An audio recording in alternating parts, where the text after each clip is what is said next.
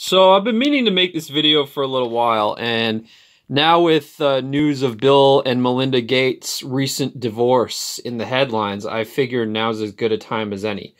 So a few weeks ago, I finished reading Bill Gates' new book, How to Avoid a Climate Disaster.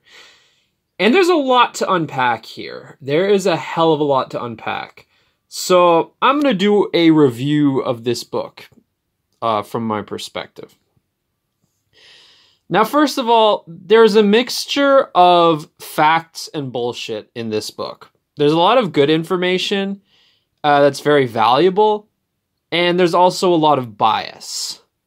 I don't think the book is necessarily lying about anything, but I do think that certain parts are taken out of context, certain important details are omitted, and some things are overemphasized, whereas others are underemphasized. Also, I think it's very convenient how all the solutions to global warming nearly always seem to involve Bill Gates earning more money. They always seem to involve the exact things that Bill Gates has invested in, that he owns, and that he profits from. It's very interesting how all the best solutions seem to come from there, you know, and he ignores the other solutions, which may be as good or better, that, to my knowledge, are not the things that he's personally invested in.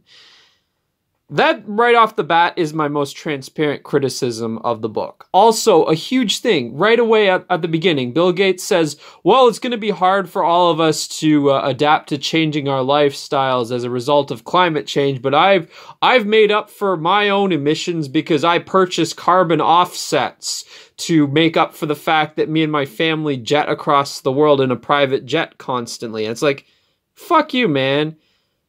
Just because you can purchase carbon offsets to make up for flying doesn't mean everyone can. To him, those carbon offsets are nothing. That's just a few $1 million down the drain. That's no big deal to him. So basically what he's saying is that for the average person, they should have to actually change their lifestyle altogether.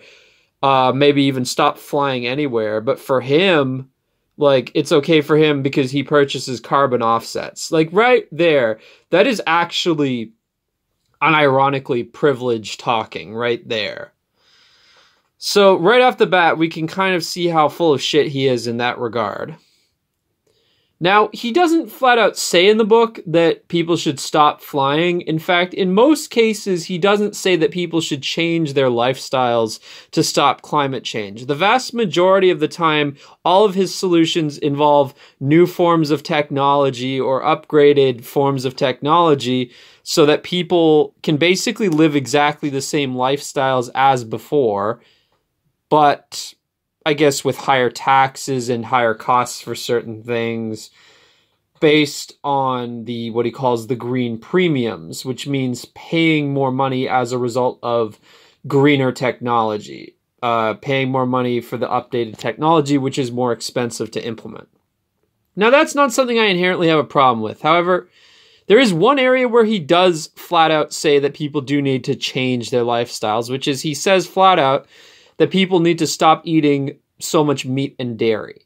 And he's saying that we have to eat alternatives instead. Now, of course, Bill Gates has a ton of money invested in Impossible Meat and what's the other one? Beyond Meat. So yeah, very convenient there that he's saying that meat is the one thing where you know, improving, like he does mention that there are ways to make meat less environmentally unfriendly to do with like the feeds that are given to the animals and things like that. Methods of dealing with fertilizer, I believe, also. But at the end of the day, he says, no, that's not enough. We have to just cut down on meat or even eliminate meat entirely and replace it with this fake meat shit, which he claims tastes just as good as real meat. I've never actually tried it, but from everyone I've known who's tried it, they all say that it tastes like shit. That it does not taste like real meat at all. It tastes like crap. The texture is weird. The taste is weird. Everything about it sucks. So blatantly right off the bat, I think he's lying and bullshitting about that. Like by claiming it'll be exactly the same. It's a false claim they often make, you know? It's just like when modernist architects say like, oh, well, don't worry about us tearing down this historic building because the building that we replace it with will be just as beautiful. It's like, no, it won't be. It'll probably look like shit. And it's the same case as with this fucking impossible shit burger. Now, he also mentions dairy, but he doesn't at all explain how we're supposed to, like, what kind of substitute for dairy we're supposed to have. He simply, dairy is almost an afterthought to him. And it's like, I don't know, like, is he talking about, like, margarine? Like, what's he talking about? Like, almond milk, margarine, fucking, like, I don't know what kind of fake cheese there is. I don't even want to know. But, like, frankly, it's like, okay, he doesn't even go into detail on that, and he's supposed to expect us to take it for granted, like, oh, we're going to stop eating meat and dairy and then eat fake shit instead. And he won't even explain for dairy what the fake shit is. He only explains that for meat. And look, as I've said before, like, I actually did a poll among a bunch of friends of mine, and the vast majority agreed that of all the things we're being asked to change or give up because of climate change, meat and dairy are the one thing that they would be least likely to give up. The one thing that they would say, you can pry it from my cold dead hands, you know? Meat and dairy, I think, and I agree with that. Like, meat and dairy to me are the last things that should be banned or suppressed. Like, of all the possible things in which we could possibly change our lifestyle, I think that's the last one. And I think it's because, well, look at fucking vegans. They're all emaciated looking. They look scrawny, emaciated, unhealthy. They look like they just were liberated from Auschwitz, basically. Like, that's kind of how they look. I mean, look at Greta Thunberg. I mean, enough said, right? Just look at her. Yeah, so I mean, like, honestly, vegans, they look like they have HIV. Like, that's what they look like. And I mean, in some cases, they probably do. But I mean, by and large, though, it's just not a healthy lifestyle. People need meat and dairy. And nothing in this book convinces me that his shitty substitutes will A, taste anywhere near as good, or B, provide the necessary nutrients. So that's one of my biggest issues right there. And he talks about cow farts so fucking much. He even says that Melinda was sick of him talking about cow farts constantly. And I can't help but wonder if that's part of the reason why they're getting a divorce now. He probably, like, made her dress up as a cow in bed and was like, fart like a cow, baby, fart like a cow. Like, he's so obsessed with fucking cow farts that it seems to border on, like, a sexual fetish. So, I don't know. I mean, yeah, like, just constantly just cow farts. But does he talk? You know what he doesn't talk about almost at all in this fucking book? He does not talk about suburbia even once. He only talks very briefly about the idea. There's literally, I remember there were 2 sentences in the entire book devoted to the idea of better urban planning, but he doesn't even specifically call out suburbia as being the problem. Now, 2 sentences versus, oh, who even knows how many fucking on and on about cow farts. Like, who even knows how many pages of the book were devoted to cow farts? A lot. He also barely mentions, I think only 1 or 2 sentences in the entire book talk about SUVs as a problem or big passenger vehicles in general, which will continue to be a problem even with electric cars because guess what? They use more electricity. And guess what? Electricity is not an infinite resource. Nothing is 100% nothing is 100% renewable. James Howard Kunstler's book Too Much Magic goes into a lot of detail about why this is. Like, even wind and solar plants, the materials they're built out of are not 100% renewable. So, yeah, I mean, he completely sidesteps the suburbia question and the car question. He never once, not even 1 sentence in the entire book, is devoted to the idea that we need more mass transit. Like, he talks about how it's good that some places are making their buses more environmentally friendly by changing the fuels on the buses, but he never even once suggests that as a society we need to rely more on mass transit and less on cars. I don't think he mentions trains even once in the entire fucking book. So that right there shows me that he's ignoring one of the things that will help the most, because he actually admits in the book that transportation is the number one cause of emissions in the USA, which actually is not true in the world as a whole. To me, that indicates that the suburbia problem, the car dependence problem, is largely an American problem, also Canadian and Australian. And that would be like, he talks about how the nations that pollute the most are the ones that are most responsible and need to cut down on their pollution first. But he completely ignores the fact that what is the key factor that makes Americans pollute more and Canadians and Australians pollute more? Well, it's our suburban lifestyles. That's frankly what it is. You see, Bill Gates, he divides carbon emissions into 5 categories. How we get around, so transportation, how we grow things, and that would include meat and vegetables and whatever. How we heat and cool ourselves, so like air conditioning and heating. How we manufacture things. And now manufacturing is actually the biggest cause of emissions worldwide. And finally, how we get our power. Now the electricity. Like the interesting thing is suburbia, I believe, probably contributes to 4 out of 5 of these. It definitely contributes to how we get around, because suburbia, for obvious reasons, encourages car dependence. Because just the layout, the low density, makes it very hard for mass transit to be viable. Never even mind walking. It contributes toward heating and cooling emissions, because the bigger your house is, the more energy you're using to heat and cool it. That's pretty obvious. It contributes to manufacturing, I actually believe, not only because the house itself takes up more materials in its construction, but also because, frankly, the bigger your house is, the more shit you're probably going to buy, because people don't like the feeling of having an empty house. And those who own huge houses are probably more likely to buy more random shit to fill up the house. So that's more manufacturing. And the 4th category that it fits into is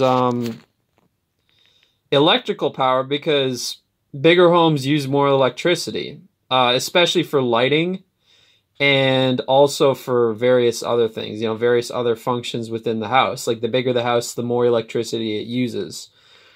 The only one it doesn't really fit into is the agricultural category, how we grow things, as Bill Gates calls it. I don't think having a big house necessarily is linked to eating more, although it could be, because suburbanites tend to be fatter, although that's because they get less exercise and they drive everywhere. They don't walk as much. But do suburbanites actually eat more? I am not sure about that, so I'm going to say that's an iffy one there. I guess they have more space in their homes to store a whole shitload of food, so maybe. But that one's iffy. But the other 4 are all, in my opinion, connected to suburban sprawl. So that would be a huge solution that he completely ignores. And like a lot of other books I've read do focus heavily on suburbia as a cause of, and car dependence as a cause of carbon emissions. James Howard Kunstler, several of his books, Too Much Magic, The Long Emergency, some books by Andres Duany and several other authors, such as Suburbanation and Walkable City. Also The Geography of Nowhere by James Howard Kunstler. So that's a huge cause of carbon emissions right there that Bill Gates completely ignores and doesn't want to talk about. Probably because he doesn't have any money invested in it. Like, new urbanism isn't profitable to Kunstler. Mass transit, not Kunstler, to Bill Gates. Bill Gates, it's not profitable to Bill Gates, so he does not talk about it. He doesn't talk about mass transit. He doesn't talk about like denser communities. And again, it doesn't have to be like Hong Kong level dense, but like, there's a certain minimum density threshold to make mass transit viable. It doesn't even have to be like apartment buildings everywhere. It could be townhouses. It could even be like denser detached homes. Just, it can't be like the current suburban sprawl though. It has to be denser than that. But no, Bill Gates doesn't talk about that at all. At all. So there's that issue, and yeah, overall, like as I said, yeah, I think he emphasizes the wrong things. Also, he places too much emphasis. He specifically says, well, Western countries have to be the ones to bear the brunt of the changes at first because we have to set the example because we pollute the most. But he ignores the fact that China's carbon emissions per capita are as bad or worse compared to many European nations right now. So really, the only Western nations that actually stand out are the USA, Canada, and Australia. But he actually never really singles out those three nations. He kind of completely ignores the fact that European carbon emissions are nowhere near as high as those three countries. So it's like, I mean, frankly, he does seem to kind of be just propagating the whole anti-white narrative by implying that, like, it is developed countries, and by that he means white countries, basically, plus, I guess, maybe Japan or South Korea or Taiwan, that are, like, responsible chiefly. But at the same time, he ignores the fact that, as I said, like, China's carbon emissions are, per capita, are on par with those of Europe. And China's actually getting a lot worse year by year, whereas Europe is kind of level. So, really, I mean, I think Bill Gates, like, you know, he's going to piss off a lot of people with this insinuation that it's the West's fault and that the West is the ones responsible who have to change everything. But it's like, why? Like, why is Sweden any more obligated to change their lifestyle than China? They don't emit more per capita than China, so why? Like, I mean, frankly, it is an anti-white double standard. Like, if he wants to single out Canada, US, and Australia, by all means, but it's not fair to lump Europe in with them and to simply let China off the hook. It's not fair at all. And frankly, this ties into, like, the wider anti-white narrative. And I think this is part of the reason why so many people on the right hold on to this idea that global warming is a complete hoax, or man-made global warming is a complete hoax. And I don't agree with that at all. But at the same time, it's like, I can understand why people feel that way, because people like Bill Gates constantly push the right in that direction as a knee-jerk reaction, because they always keep propagating these anti-white narratives. And frankly, it's like, if they really want everyone to be on board with the environmental movement, and if they don't want it to be a partisan issue, then they need to stop with this fucking anti-white rhetoric. Like, they need to stop blaming Europe for carbon emissions just because they're white, while letting China completely off the hook. It's fucking bullshit. So anyway, there's that. I guess the one thing I'll give Bill Gates a lot of credit for in this book, the one thing I will say he's pretty good on, is that he's not anti-nuclear. He actually does support nuclear energy, which I agree with. And I think part of the reason is, frankly, because he's a dude. Because if statistically, as I've shown in the past, with statistics I've linked to, women tend to be much more against nuclear power than men. I'm pretty sure this is true even when you control for political affiliation. And I think it has something to do with the female psychology. I think, like, women are more risk averse than men, and women are very obsessed with the idea of harm reduction. And this whole risk aversion, when they see a nuclear plant, all they think of is Chernobyl. All they think of is, like, the potential, the 1 in a million chance of a horrific meltdown. And again, it's like, even if it's for the greater good, I think a lot of women, the way their brains work, they don't think of the greater good. They think of the worst possible outcome. So they're like I think women are very risk avoidant as a rule compared to men, which is partly why men often support things that are a bit more, like, scientifically innovative or groundbreaking, because men are more risk-taking. That could be a good thing or a bad thing in some cases. Like, I mean, there's plenty of shit that's been a huge waste of money in terms of scientific innovation. But at the same time, it can be a good thing in a case like nuclear power, where, in my opinion, the risk is well worth the reward. and the benefits outweigh the very small risk of potentially negative consequences. So I'll give Bill Gates credit in that regard, that he's not anti-nuclear. And he does admit that solar and wind by themselves are not enough because they're unreliable. And any energy grid that at least partially relies on solar and wind needs to be supplemented with nuclear, hydroelectric, or even fossil fuels. Like, he actually doesn't say that we should get rid of fossil fuels 100%. Like, he talks about net zero, but his implication is that by planting trees and by using carbon capture technology, we can offset for the emissions that we do produce. So net zero doesn't mean literal zero, it means net zero. Whether or not net zero is a realistic goal, I'm not sure. But my point is, I mean, at least Bill Gates is realistic enough to understand that we cannot have an energy grid that is 100% solar and wind, which is what some environmentalists, to be honest, mostly women, seem to believe. Again, it's this idealistic, risk-averse. Well, it's actually very risky because it risks completely destroying society. But I mean, risk-averse in the sense like, oh, no meltdowns, oh, Chernobyl, Fukushima, oh no, people are gonna die. You know, like that kind of risk aversion, I think, is a very feminine trait. And I will give Bill Gates credit for his masculine thinking, at least in this one particular area. So yeah, I guess those are my thoughts on Bill Gates' book. I guess read it if you're interested. Sure, but just be discerning. That's what I would say.